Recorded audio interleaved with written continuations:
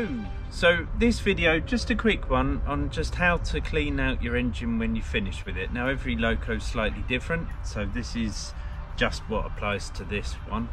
But basically with the day after it being used, so what we first of all, the fire's nice and cool now, so I've taken out all the coal that was in there. That's all taken out and that's all now spread out in the ash pan down here.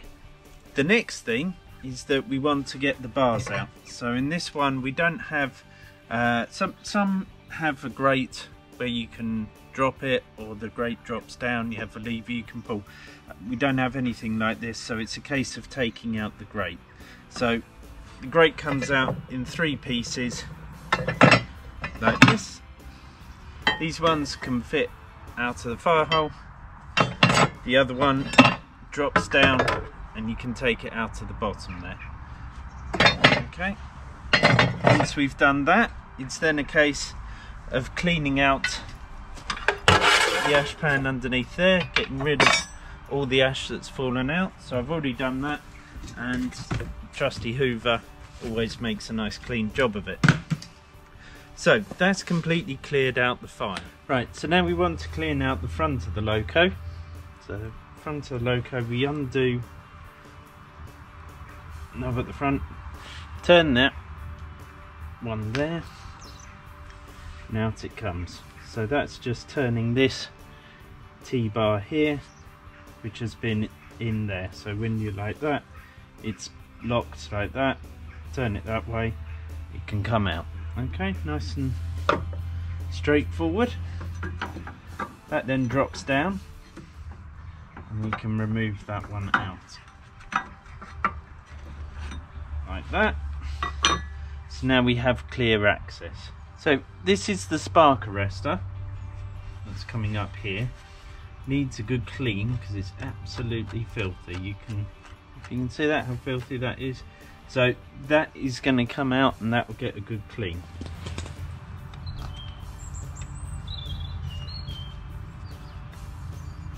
So it's just held in by a clip. Okay, and there is, it is all out.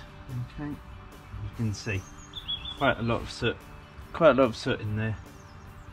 So we just need to get that all completely cleaned out.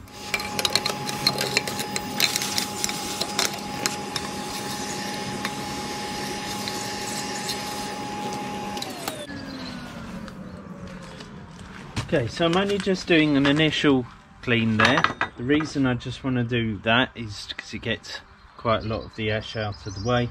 Now what we want to do is focus on the tubes. No point making this nice and clean when the tubes are still dirty, and when I clean those, it's just going to put a load of dirt back in to the smoke box here.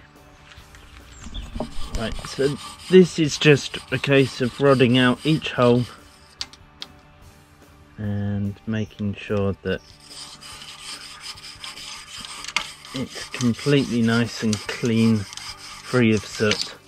Because the cleaner these holes are, tubes are, sorry, the better contact the heat is going to have with the water inside the boiler. So you've got to have them nice and clean to get the best economic use of your fire, to heat your water as quickly as possible with the least fire possible.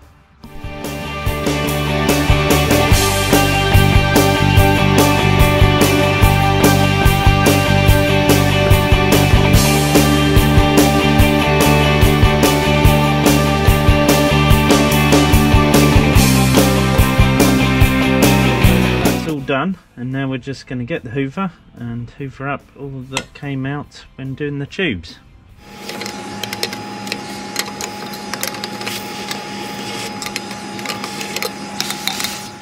Right, so now we've done all that, we're just going to start on the blast pipe and get that all nice and cleaned up. Right, so we've now cleaned that up. I've also just given the chimney a bit of a sweep, which obviously then subsequently fell back down, so we had to then do a load more cleaning up. I've then hoovered it all out. This whole situation down here with the boiler clay and everything around the blast pipe and the blower. We're going to have a look at that over the winter, get that a little bit cleaner, get that a little bit better, because it looks like there's a fair amount that needs to get cleaned up on that. So we'll get that all sorted out over the winter, and we get the door cleaned off, and so that's all good just to close up again now. So what you notice is there's plenty of copper grease around the sides, and that is just so that it forms a nice tight seal when it's put back together. So I'm now going to put it all back together and get that all closed off, and then we are done cleaning up. Right, okay, so we've got the dome off. Put that to one side. You either have two options. You can either have a completely empty, dried out, dry as a bone boiler, which will therefore have no water involved, and as long as you can keep that nice and sealed, should be okay. Or you can go down the other option where you can fill it up completely, making sure there's some treatment in your water, and that you can get that filled full to the brim, and therefore there's no issue there with the oxygen etc being in there.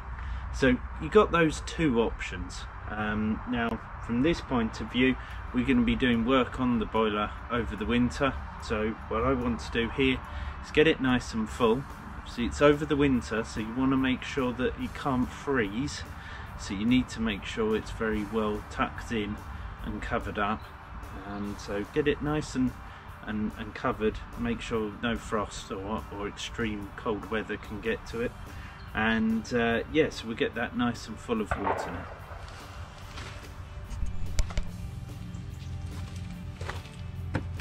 Right, so the first thing is to take the nut out of the dome.